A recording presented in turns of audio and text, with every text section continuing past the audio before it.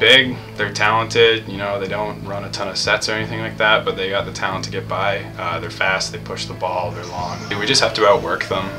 We're going to have to be aggressive on the offensive end. They jump passing lanes really well, so we're going to have to be really aggressive taking it to the hole. And yeah, that's pretty much it. Keep it simple, outwork them.